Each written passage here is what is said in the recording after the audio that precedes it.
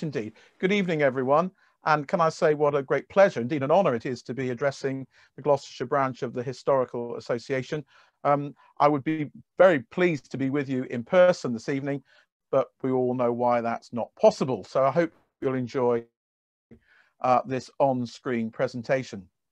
Now, when I said a moment ago that this was a very big presentation to Andrea, it certainly is. In fact, I think it's somewhat of a crazy topic to try and talk in an hour about, because we've got so much to say.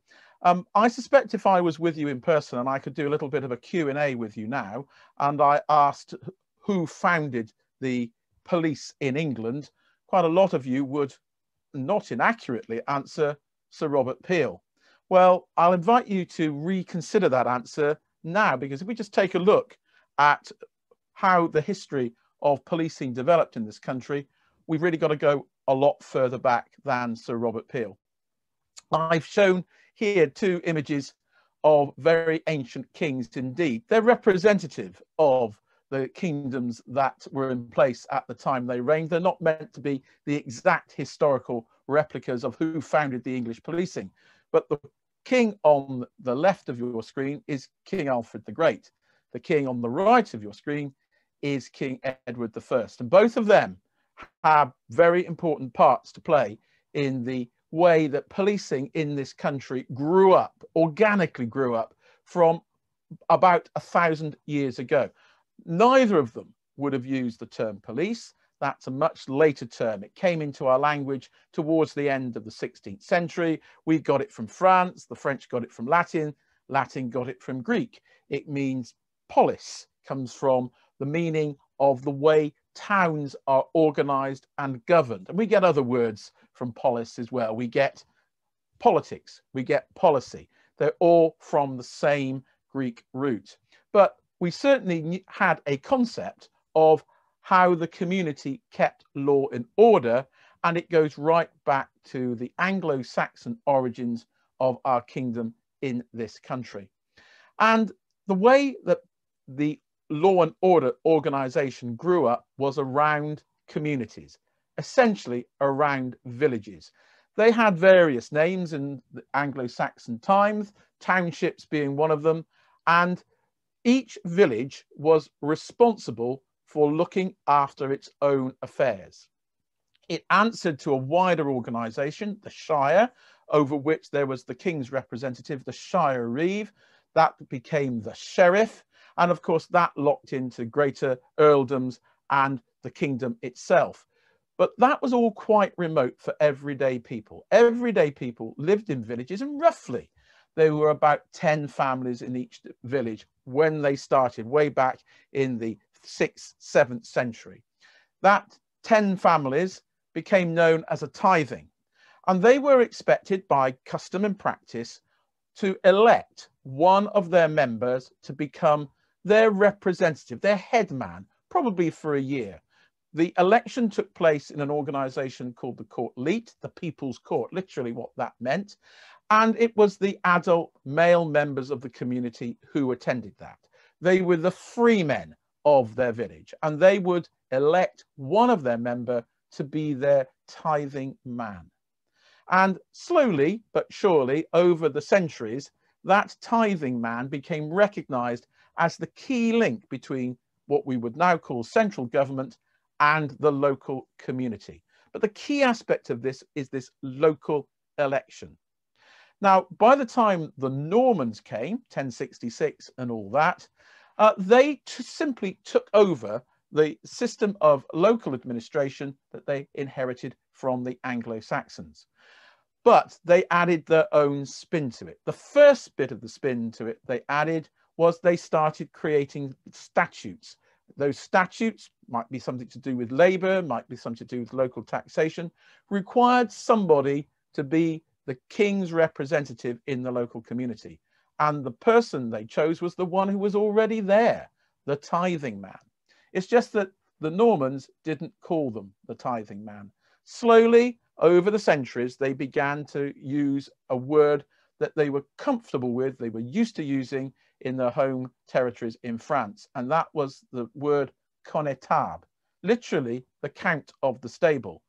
We think today the count being a very grand figure, an earl is the equivalent in our own peerage. But back in the Middle Ages, the count was somebody who had delegated authority from either the local lord or from the king.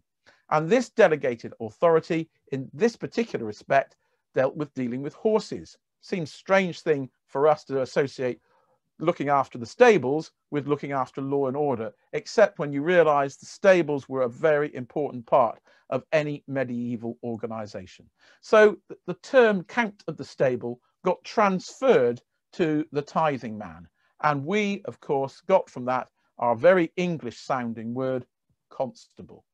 So there we have it. The constable back in the Middle Ages is a locally elected figure. But the law they were enforcing came from the king. And when we talk about a constable today, the definition of a constable still has those two concepts welded together in a single sentence. A citizen locally appointed holding authority under the crown. That is exactly what a constable was in the time of Alfred the Great and Edward the Confessor and William I, and it is exactly what it is now. A citizen locally appointed holding authority under the crown. But of course, medieval society wasn't just about villages. It was about towns as well, the boroughs that were slowly beginning to develop. And that king, King Alfred, is the person who started the development of the boroughs.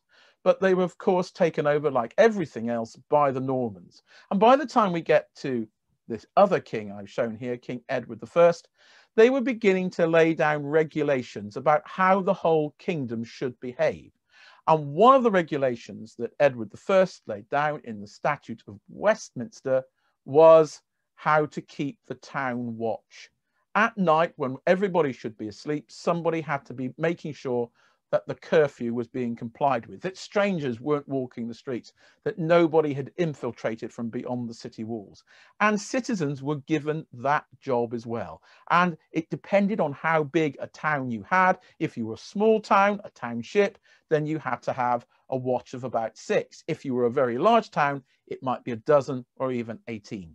Those regulations were set down by Edward I, and they were still being applied actually some centuries later, because by the time we get to the Elizabethan and early Jacobean period, we have a snapshot of how that system was still operating several centuries after Edward and Alfred.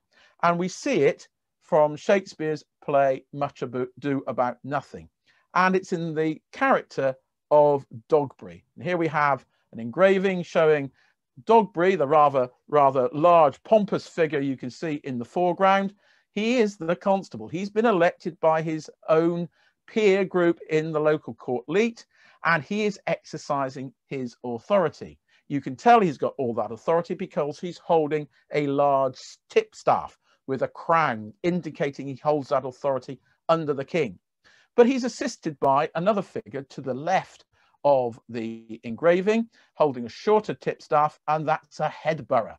That's an assistant. That's his assistant. It's a man called Verges. Now, Verges has been doing this job for years, and he's getting paid, because what's happening here is we're seeing a bit of a tension. Dogberry is a man on the up. He is a local citizen of some repute. A bit bumptious, but a citizen of some repute. But this is going to take up time from his day job, which is being a farmer, being a merchant, whatever it is, making money. So he wants to delegate the administration of his job to somebody else, to somebody who's paid to do it. And we have that in the form of the headborough Verges. But the night watch is still operating here. Here is the group of local citizens that all volunteered. None of them have been paid, and they've been called out to do their turn keeping the watch. And you can see very much in that engraving, and if you hear the play or read the words of the play, you get their total indifference to the job that is before them. They don't want to be here. In fact, what happens in the play is this little group of misfits are instrumental in making sure that the hero and the heroine actually survive and live happily ever after. But they are reluctant heroes indeed. And that's why by the beginning of the 17th century, the Dogberry's job is being given over to professionals, professional watchmen. And we've got an example here in this early Jacobean engraving here. You can see the classic night watchman. He's there, he's got a bell, he's got a staff, he's got a lantern, and he's got a dog. Now he's going to go around with a team of about perhaps half a dozen others, keeping watch and ward over their local bit of the town. And every hour through the night, they're going to call the hour. They're going to shout out 1 o'clock in the morning and all's well. They're not doing that to the citizens. The citizens should be asleep in their beds. They're doing that to each other. They're telling each other that they're all well. And the common law begins to give them some powers. Anybody they find walking the streets after the curfew is fair game to be stopped and searched and interrogated, and if necessary, locked up till the magistrate sees them the following morning. The justice of the peace. The justice of the peace has evolved slightly behind the office of constable. The office of constable goes right back to the origins of Anglo-Saxon in England. The justice of the peace comes along in the 13th and the 14th century, a much later office, but one of great authority nevertheless. Now, the job of the constable, the job of the watchman, was to prevent crime from happening, to prevent it by their presence. But what happened? Now, that was quite unlikely in the 16th and 17th century, because there wasn't, frankly, much to steal. And if you were wealthy enough to have something worth stealing, you were wealthy enough to look after it. But by the time we get to the end of the 17th century, the beginning of the 18th century, we're beginning to see our society expand. Towns are growing very quickly compared to how they'd grown in the centuries before. And they were becoming relatively disorderly places. And wealth was beginning to spread. Not much by modern standards, but enough by the standards of the time. People had goods, consumer goods, that were worth stealing and were worth selling on the illegal black market. Well, what happened if you were a victim of such a crime? Well, in theory, you had to go and look after it yourself. You had to go and track down the offender. Maybe you would do it by offering a reward. But obviously that was quite difficult to do. So you got a professional, a kind of private detective to do it for you. And these people were called thief takers. And in the early 18th century, it became quite a business. There was a bit of a crime wave in the early 18th century as the War of Spanish Succession came to an end. Demobbed troops hit the streets and they were looking for jobs. And if they couldn't find jobs, they started to steal. So how did the society of the time combat that? Well, Parliament passed an act that offered a huge reward for information leading to convictions. £40. It actually made £80. This is the early 18th century, so this is a small fortune if you could bring somebody to conviction.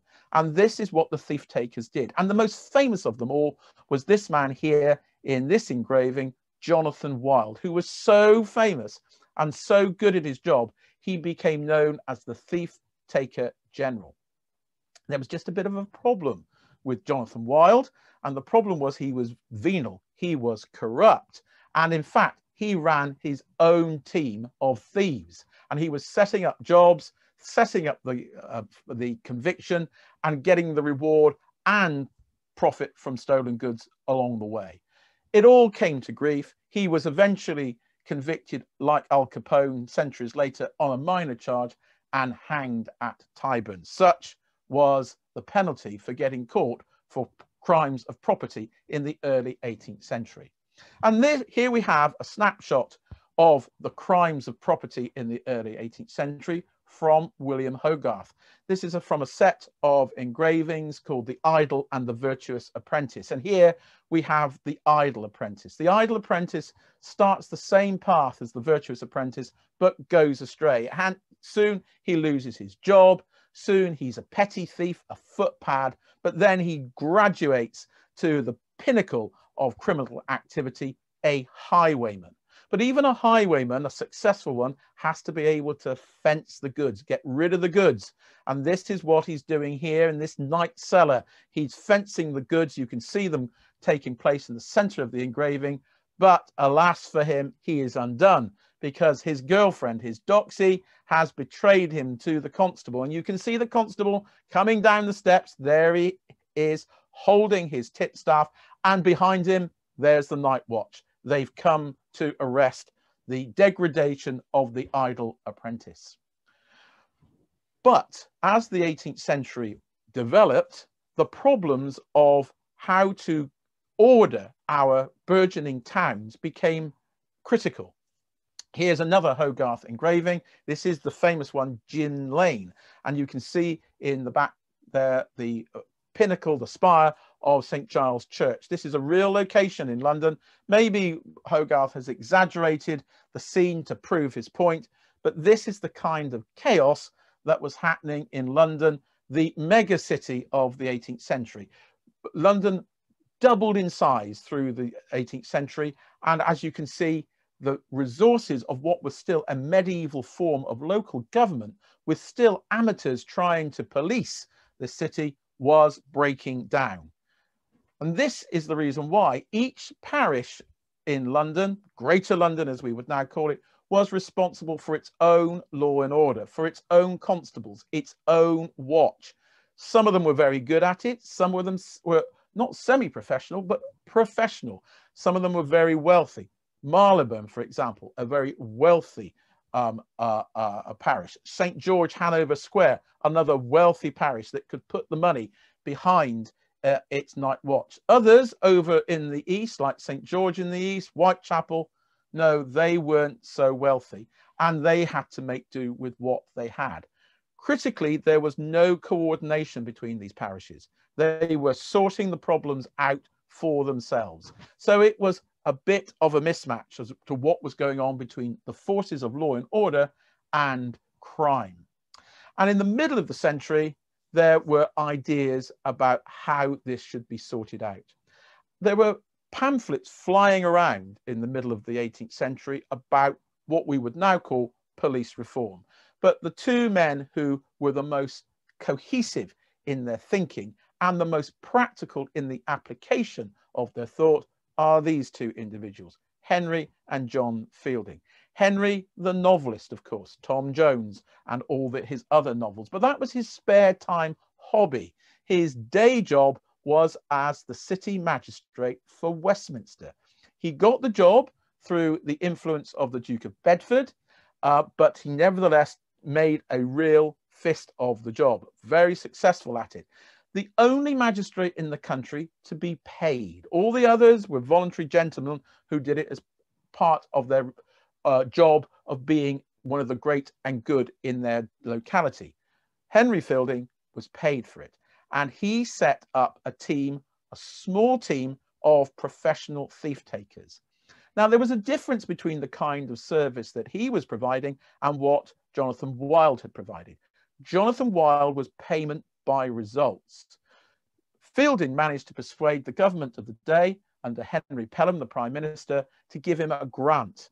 It came out of the Secret Service Fund, so no questions asked in the House of Commons, and he was able to set up a team of permanent professional constables operating from his home and office in Bow Street. Yes, of course, we've arrived at the Bow Street Runners. Fielding, Henry, did not hold his job for very long. He became ill, he resigned, and after a couple of years in retirement, he died. But his work was, and his ideas were carried forward by his younger brother, John. John labored under a great disadvantage. He was blind, but that did not stop him developing absolutely key thoughts about how policing should be done in what was now being called the metropolis, London, Westminster, and the surrounding parishes. And his plan was for not only a professional team of thief takers, but a professional team of patrol officers. They were called Sir John's men. They worked out from Bow Street and they patrolled the arterial routes where, of course, the footpads and the highwaymen would gather.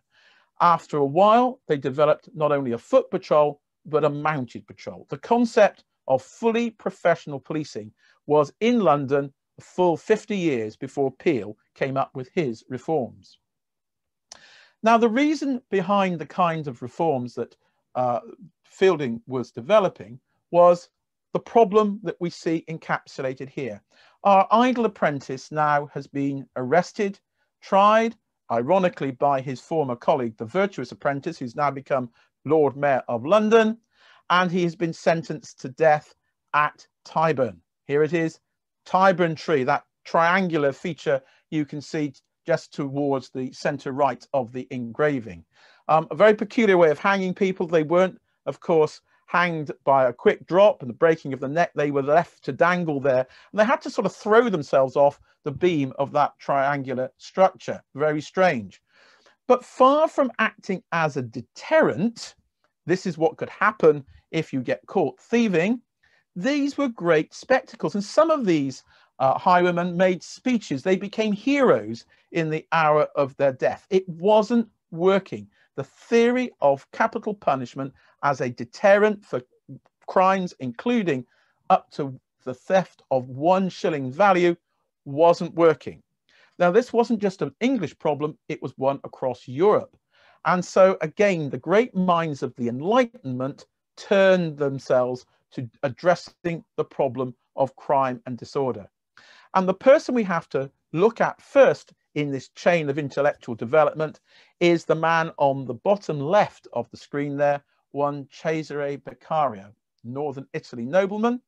Beccaria became appalled by what he saw in northern Italian prisons, and he wanted to do something about it. And he wrote a seminal work called On Crimes and Punishment. Within a few years of it being published in Italy, it was published in an English translation here. We certainly know that John Fielding read it. And it had some great principles in it. The first principle was very simply, prevention is better than cure. You should aim to prevent crime, not punish it. So that's his first operating principle. He had another one, which is the test of utility. What we would now say, what works? He actually used a term, the greatest happiness of the greatest number. Now that was pretty quickly taken up at the end of the 18th century by the man in the middle of our screen there, Jeremy Bentham, the first of the utilitarians. And he really bought into the Beccarian principle of prevention rather than cure. At the time of the 1780s and the 1790s, his thoughts were not yet coalesced into his great works that were published in the early 19th century, but his ideas were there. And he shared them with a magistrate operating over in the East End of London, Patrick Calhoun. Patrick Calhoun had been born in Glasgow. He transferred to London. He was a successful merchant. He became a successful magistrate. And he was instrumental in the founding of the new docks that were being set up over in what we would now recognize as Dockland, Canary Wharf, all around there, the East Indian, the West Indian docks. The problem was there was massive pilfering going on in the docks and their hinterland, and Calhoun wanted to stop it. And his solution was what would become known as a preventative police, a permanent police force patrolling round Dockland, patrolling up and down the river, the Thames River Police. And in the 1790s, this was the first modern police force founded based on the ideas that Calhoun had developed with his friend Jeremy Bentham. But Calhoun put these ideas into print in what was a seminal work called the Treatise on the Police of the Metropolis, published in 1796. It went through umpteen editions over the next 20 years and was really influential. He was a best-selling author. He convinced people that what was necessary was a permanent preventive policing patrol, not just for each individual parish, but for the whole of the metropolis. By the 1810s, the 1820s, there was a lot of professional policing going on in London.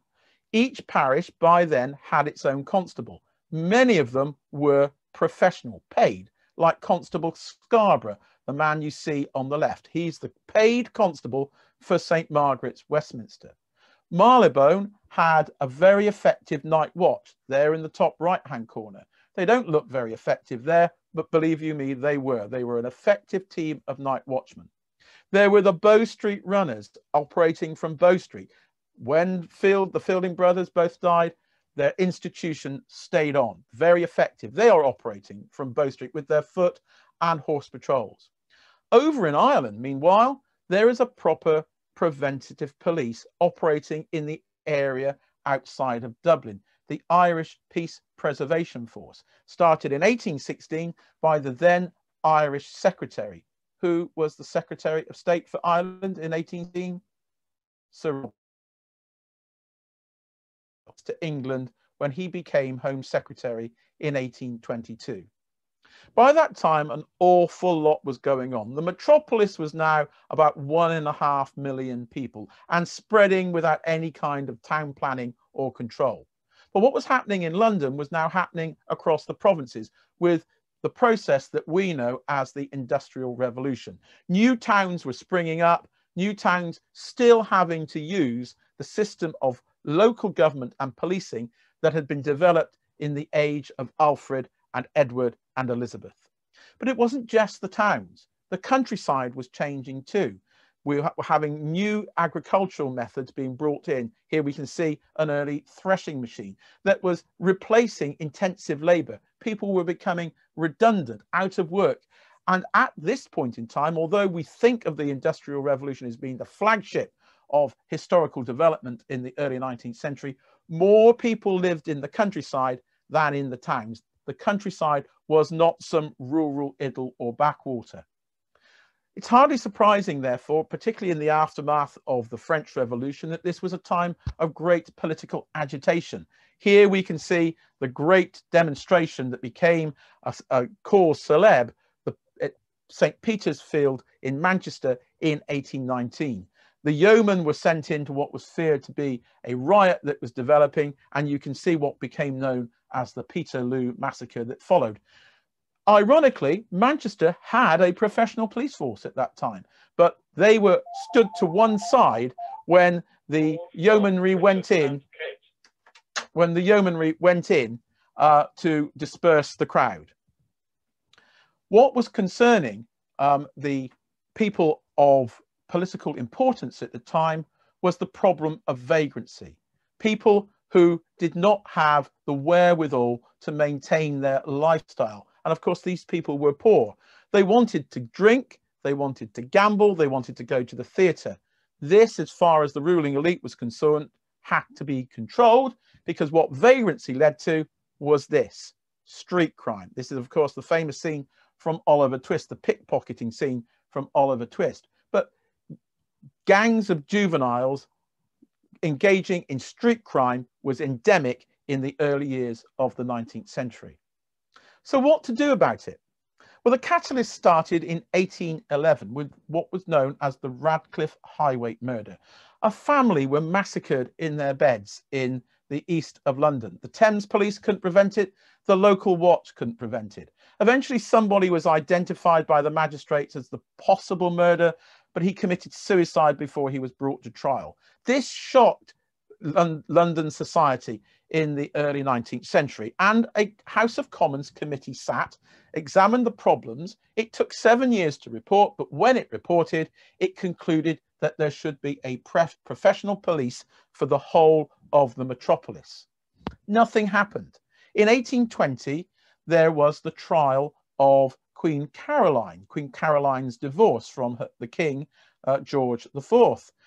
That isn't why it's important for us. Why it's important for us is because there was great popular feeling for Queen Caroline. Disorder threatened. What did you do when disorder threatened? Well, like in Manchester, you sent in the army. The Duke of Wellington had to report to the government that the army might not be reliable. He was actually recommending a third force, a kind of gendarmerie who could be relied on in the event of disorder. In 1822, Peel became Home Secretary, coming over from Ireland, and he brought with him his ideas about what to do. But it took a long time for him to be able to develop his ideas and get them in place. Why? Because there was this great fear that a modern professional police force would be like the French police force, the gendarmerie. France was the anathema of English politics because on the one hand, they were either revolutionary or they were authoritarian and repressive. Either way, what you didn't want was a French gendarmerie here. So there might be crime going rife on the streets, but local opinion, political opinion was against any kind of major reform. In 1826, Peel told the House of Commons, "I am strongly inclined to think there is but one effectual remedy." Well, he didn't get the chance to do much about it because he was out of office for a year. The Tories were out, the Whigs were in for a whole year, nothing happened. But he came back in 1828, and by then, the Prime Minister is the Duke of Wellington. And the Duke of Wellington gave his backing to Peel for wholesale police reform in London. And a year later, the Metropolitan Police was born. It got through its complicated common stages almost without a murmur. By then, opinion had changed, and it was agreed there should be a professional force operating day and night across roughly a 7-mile radius from Charing Cross for the whole of the metropolis except the City of London. The City of London claimed its ancient privileges and was excluded from the Metropolitan Police Act of 1829. It remains an independent force surrounded by the great Metropolitan Police to this day. 2 commissioners were appointed to set up the new force. Not 1, 2. It was felt it was important to diffuse power. So these 2 commissioners were created and they complemented each other greatly. So Charles Rowan was a soldier, a veteran from the Peninsula with Wellington. Sir Richard Mayne was a young, up-and-coming barrister, and the 2 skills complemented each other greatly. We think that Rowan had the philosophy, Mayne had the detail, but they combined together to produce the historic first instructions of the Metropolitan Police. And it says at the beginning of those instructions, it should be understood at the outset that the principal object to be obtained is the prevention of crime. They didn't have responsibility for the Bow Street runners. They kept working by themselves independently for another 10 years. What Rowan and Mayne provided was a uniform professional force, boots on the ground, 24 hours a day, theory being that intense surveillance like this would prevent crime, especially vagrancy. Well, it was only a couple of years and the Tories were out of office. The Whigs were in. What were the Whigs going to do? Now, the Whigs were by and large people who believed in small government, a bit like the Republican Party in America today. That was the theory. They weren't interested in big government, but the times forced changes upon them. 1834, there were the Toll Puddle Martyrs, illustrating that there was rural discontent. There was discontent in the towns, and there was movement to local government reform. The Municipal Corporations Act set up new borough councils. And one of the clauses of the Municipal Corporations Act in 1835, steered through by Lord John Russell, the man in the picture on the left here, was that each borough had to set up a professional police force under a watch committee. So that dealt with the boroughs. But the rural areas where, as I said, over half the population still lived and where there was this seething discontent, what was to happen to them? Well, a royal commission sat in the late 1830s and concluded that there needed to be a professional constabulary for the rural areas. It recommended that it would be centrally based under the Home Secretary. The Whigs didn't like that, and the Whigs decided that they would devolve it to the local magistrates sitting in committees. The committees of local magistrates would set up a professional police force. Those committees were called quarter sessions, and each shire had its own quarter sessions. But the 1839 County Act was a permissive act. It enabled counties to set up police forces. It didn't require them. The man who steered through the 1839 Act, the man on the right hand of the screen there, Constantine Phipps, Marquis of Normanby. So when we come to the founders, the founding fathers of professional modern policing in this country, it's an honour that Peel shares with Lord John Russell and with the Marquis of Normanby. Peel, a Tory, Russell and Normanby, Whigs. The act that Normanby established would be changed about 15 years later when all of the counties were required to establish their own forces. Here's the uniform that was adopted. This is a later picture, but this is the uniform that was adopted, really under no strict order from the centre. It's just that all the counties wanted to look like London, and London officers looked like this. If you look at it, go back to that picture of Constable Scarborough at St Margaret's. This is a uniform version of what Scarborough was wearing. Top hat, tailcoat, high collar. It's just that the Metropolitan Police bought a job lot of blue serge and turned out all their officers in the single blue uniform. And that's how the blue uniform started for policing in this country. Scotland Yard was the first headquarters. It's at the back of this rather splendid building here. It's long disappeared. This is the building that appeared later in the 19th century. Probably many of you will be familiar with it through British crime dramas of the 1950s and 1960s. It is built, if you would like to know about these things, in the Scottish baronial style. It moved to that rather ghastly office block in the 1960s, and it's now moved back to the embankment next door to that rather splendid building, and there is New Scotland Yard. Well, how did these boroughs in the provinces get going? Well, some of them were rather big, rather splendid affairs. Bristol, a borough that set up its force in 1835, had 230 officers. Bath, just down the road, 116. But some of these boroughs were pretty small indeed. Aberystwyth had 2. Cheltenham, interestingly, was not a borough under the Municipal Corporations Act, but it had set up its own force under a private local act in 1831. What about the big modern industrial cities? Birmingham, Manchester, Middlesbrough. They weren't within the Municipal Corporations Act at this stage at all. They had to apply for borough status over the following years, and when they did, they acquired their municipal forces. And they were dressed like this rather splendid group at North Leach in their tailcoats and top hats.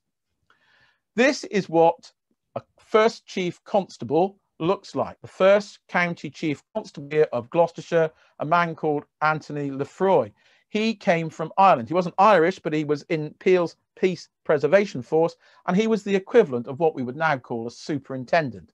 He came to Gloucestershire, he applied for the job, the Gloucestershire magistrates in Quarter Sessions appointed him without having seen him. His references were good enough. If it was good enough for the Secretary of State for Ireland, it was good enough for them. And he started work in Gloucestershire in December 1839, and Gloucestershire has a very good claim to being the first of the county forces in England and Wales. Over the succeeding decades, the boroughs grew in number, the counties grew in number, until by the end of the 19th century, there were over 200 forces in England and Wales. Some of them very large, like the Metropolitan, some of them still quite tiny, maybe only a handful or a couple of handfuls of officers. So what did the Home Office do in response to this? The Home Office didn't like this plethora of forces. They couldn't oversee it. They could not ensure what we would now call quality control. So in the middle of the 19th century, they introduced the Inspectorate of Constabulary. And the Inspectorate of Constabulary, there were only 3 of them, operated on a simple principle. They would go and inspect each force and issue a certificate of efficiency. If the force was deemed efficient, then the government would pay half the revenues of the force in question. It took a long time for the police to be accepted. Originally in London, there was hostility. Here's an example of local Paris hostility. There was hostility when the police got involved in suppressing political demonstrations, like this one at Cold Bath Fields in London, where PC Cully was struck down, stabbed, and the jury, the coroner's jury, returned a verdict of justifiable homicide.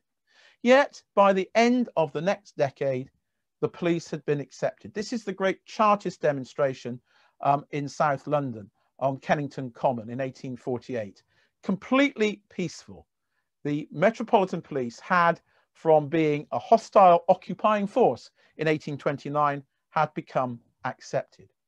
In the middle of the 19th century, we see a physical transition.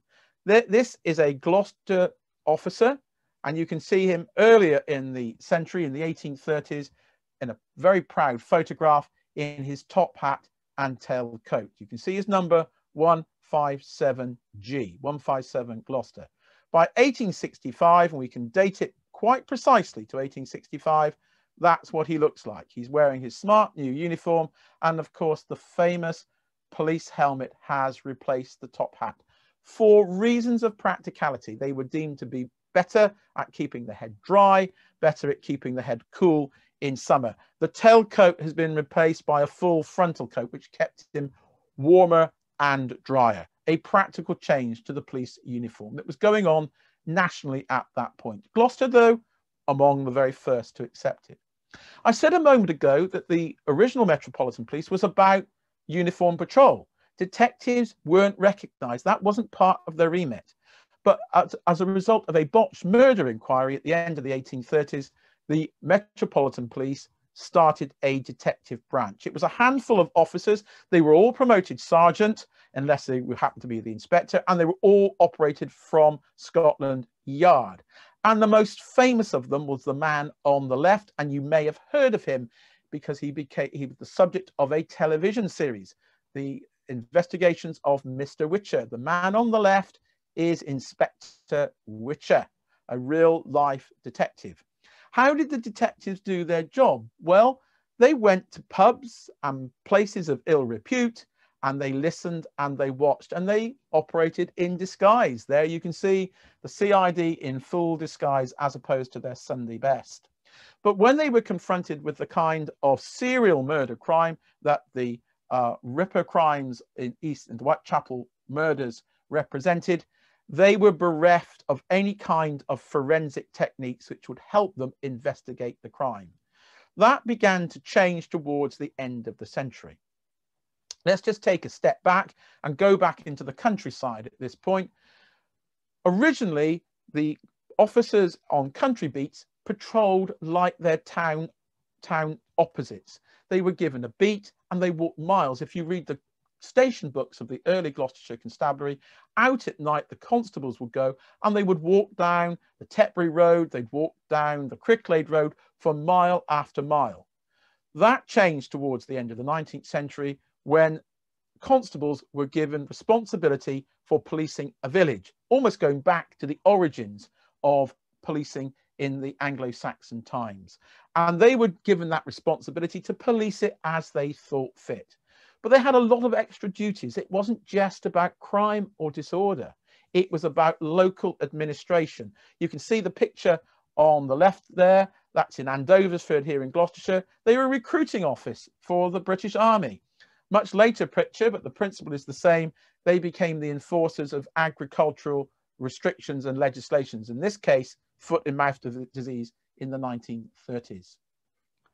At the beginning of the 20th century, this was a time of great political unrest in this country, and the police were deployed to deal with strikes and strike breaking. This is probably the most famous of their deployments at Tonypandy in 1910-1911, when the strikers set about looting and burning the shops of Tonypandy. The local chief constable, Captain Lindsay of Glamorgan, called in reinforcements from across the southwest of England, and Gloucestershire and Bristol both sent contingents, although the South Wales force, which you can see here, were very skilled at dealing with public disorder. Here we have the famous scene at the Siege of Sydney Street when Winston Churchill was Home Secretary. Siege of Sydney Street about Eastern European anarchists who came here, and this was a bank robbery that went wrong, and the military had to be deployed because the police did not have the firepower to confront the anarchists holed up in Sydney Street. We then had the First World War. It took the heat out of all that political agitation, but it came back with a vengeance after the First World War, and this time with the threat of a communist takeover to boot. And worse still, the police went on strike. Their pay had fallen behind and they went on strike. A union was formed. Crisis. How did the government deal with this? Well, it sacked the union members, and it then called in a royal commission under this man, the right-hand side of the screen, Lord Desborough. And this had to be a way out for the government. They'd sacked the strikers, but they knew that wasn't good enough. They needed a way out, and Lord Desborough provided it. First of all, he gave them a pay rise, and secondly, he allowed them to have a union. Only it couldn't be called a union. It be called the Police Federation. The Federation became part of the negotiating machinery for pay and policy, not just for the rest of the century, but right until this day. Cars came on the scene as well, and forces began to adopt mobile patrols. This is the Gloucestershire Constabulary Mobile Patrol outside the old headquarters in Lansdowne Road. These cars lack an important capability. That capability is communications. The first time radios were deployed was at the 1919 Epsom Derby, when the Metropolitan Police set up a very primitive means of communication between Epsom and the headquarters at New Scotland Yard. It wasn't until the 30s that cars started to get radios. They weren't very good. They were valve sets. They had batteries that ran down very quickly, but nevertheless, you could subtly communicate with officers on patrol. Here we have a famous Riley police car. They also got involved in traffic duty. Effectively, point duty was human traffic lights. Here we see a couple of officers in Tewkesbury. The one with the white sleeves is on point duty. Very peculiar dress in the late 1930s. They were in +4s, as you can see there. I'm glad I didn't have to wear them. And for some reason, they've got a companion there, a little poodle dog who's come to help them do their patrol. After the First World War, we see policewomen being used as proper police officers, sworn in as constables for the first time. They'd started to be used during the Great War to stop women, young women, drifting into prostitution near armament factories. After the First World War, they became a recognised part of the police scene. And here we can see Gloucestershire, the Gloucestershire Police Women's Unit in 1921. Gloucestershire was amongst the first forces to fully employ policewomen. I mentioned a moment ago that forces at the end of the 19th century didn't have the forensic capability, even basic forensic capability, to deal with murders like the Ripper murders. But towards the end of the 19th century, this important technological breakthrough happened. Fingerprints. People had known about the patterns on the ends of fingers for decades. What they didn't realize that they were unique. What they didn't realize that you could build up a crime picture by collecting these fingerprints from scenes of crimes and comparing them against a very primitive database. New Scotland Yard was the first fingerprint bureau in the world in 1901. And here are the people who were using those fingerprints. This is the Gloucestershire Constabulary CID in the 1930s. They look a little bit stilted here, but remember, that was the dress of a sports and trilby hat. And this represents the cutting edge of their technology. This is the major incident. Doesn't look much, but it's got all you need to investigate a murder. Fingerprint kit. It's got labels. It's got string. It's got clipboards. It's got the investigation manual. You could take that, like in the Agatha Christie films and plays, take that to your incident room and set up investigating the scene of the crime. And that's how it stayed through the Second World War. But then in the 50s, things really came under pressure. British society began to change in a revolutionary way. The first thing is that the towns and cities began to spread. Think of any town or city now, take away all the housing that has been built since the 1950s, and our towns and cities are very much more compact affairs. But in the 50s and 60s, they began to spread like this. The flight to the suburbs, as it was known. Telephones became more popular, more widespread. There were easier things to entertain yourself with, like the transistor radio, but these were cheap, easy to manufacture, very popular, and very easy to steal. Cars suddenly became for the people. This is the famous Ford Popular. Again, something that was worth having, something that was worth stealing. We then had the explosion of youth culture. Here we have the Teddy Boys. They were beginning to assert youth culture throughout the country. And then British society itself became more diverse with the Windrush generation. All of these things were going on, and at the cutting edge of where these changes were taking place, the police force. The problem was the police were still operating in a way that Peel would have recognised. Here they are. This is the police station in Cheltenham, where the old rural commission used to be, and is now some very posh flats just off Lansdowne Crescent. Here they are parading for duty. They've been briefed, they're being told what their beats are, and here they are going out on duty. It was a 19th century way of policing in a 20th century world. And people realized this couldn't go on. And in 1960, there was a royal commission under this man, Sir Henry Willink, the Willink Commission. And he set off dealing with the problems as he saw them. Some of the problems were revolutionarily solved. This one here, panda cars. Take the officers off the beat, put them in cars, and give them a personal radio, not just radioing the car, but radioing the officer. Fast crime car responses. Here we have what elsewhere would be called a Z car. There it is. This happens to be outside the arch at Cirencester Abbey. And there we have a fast response car. Forces themselves were reorganized. The number of forces at the beginning of the 20th century was 200. By the mid-1960s, it had become 117. And you can see them here. Each borough, each county had its own force.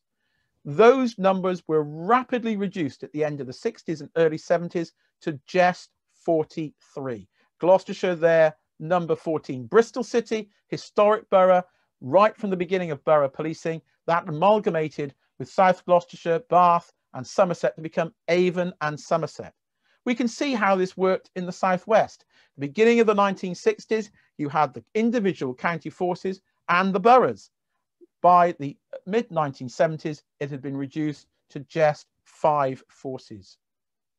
Over the decades of policing, we've seen several big issues that have operated one way or another throughout police history. Terrorism, this case Fenian terrorism. This is the Clerkenwell prison atrocity at the end of the 19th century. But in the middle of the 20th century, the Harrods bombing.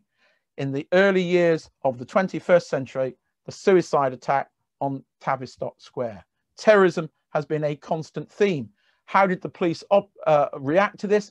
By setting up the special branch. An interesting hybrid. It's not a secret police force.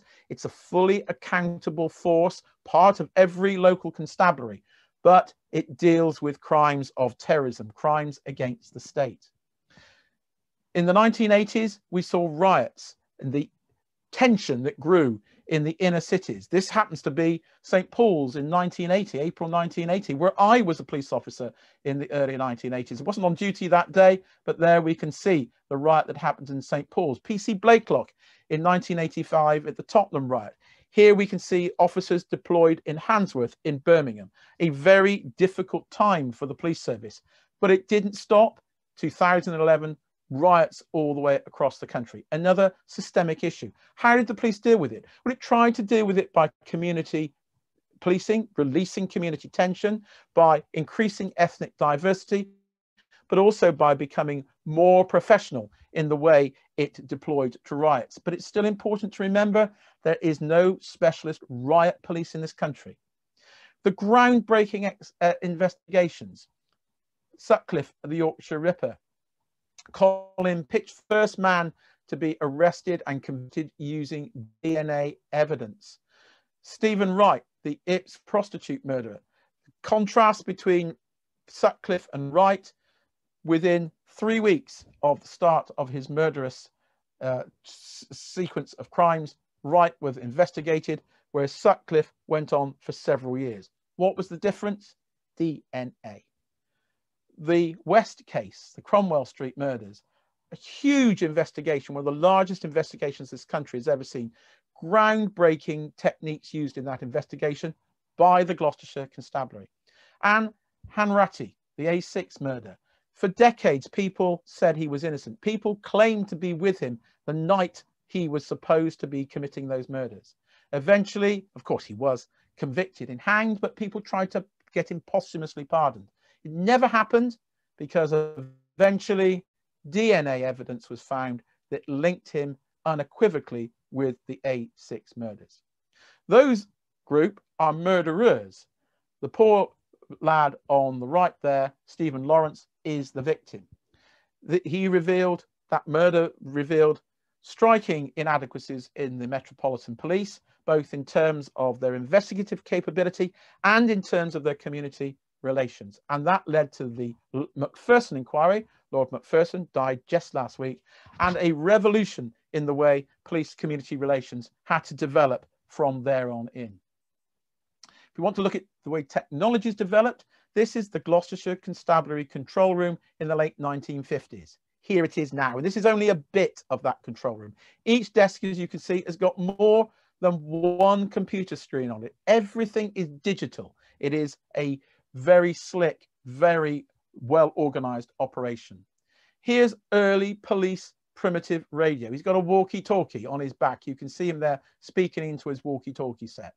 Here is the modern police radio. That radio is multi-channeled, it's encrypted, and it's not just a radio, it's a phone, and it can operate anywhere in the country. Beginning of the 2010s, we saw a change in the way police was governed. Up until that point, magistrates and councillors, committees had looked after the governance of policing. In 2010, the coalition government was elected. 2012, we have individual police and crime commissioners elected for each area. Before 2012, I couldn't have told you the political complexion of police governance across the country. Now we know exactly. The red areas are Labour areas, the blue areas, Conservative areas, the greys, independents, and if you are wondering, the green areas, Plaid Cymru over in West Wales. Politics of numbers have been a constant theme again. How many police officers are there? Which party can boast the greatest increases? Well, we can see where that trend has gone since the mid-1970s. Numbers have grown, but in the last few years, they have been cut back as a result of that big recession in 2008. And you can see that in terms of police officer numbers, we're back to where we were at the beginning of the 2000s. There is a plan for 20,000 police officers to be recruited, but we're only in the foothills of those numbers being recruited. And look how the appearance of policing has changed. You can see these officers here, firearms officers, they've got their gas masks on. Why would you need to put officers out in nuclear, biological, chemical warfare gear? Well, you only have to ask the police of Salisbury to know the answer to that question. Here's what modern officers look like to make sure that they are conspicuous. We're going back to the early days of policing. Preventive patrol by conspicuous police officers. I leave you to draw your own conclusions as to whether the modern baseball cap is an improvement on the police helmet or indeed the top hat of the 1829s. But you can see with that final picture just how policing has evolved from the very, very basic kind of local community policing we saw in the Anglo-Saxon and early medieval period to the high-tech police we see today. But there is one thing in common. At the heart of our policing system in this country is a citizen locally appointed holding authority under the Crown, the constable.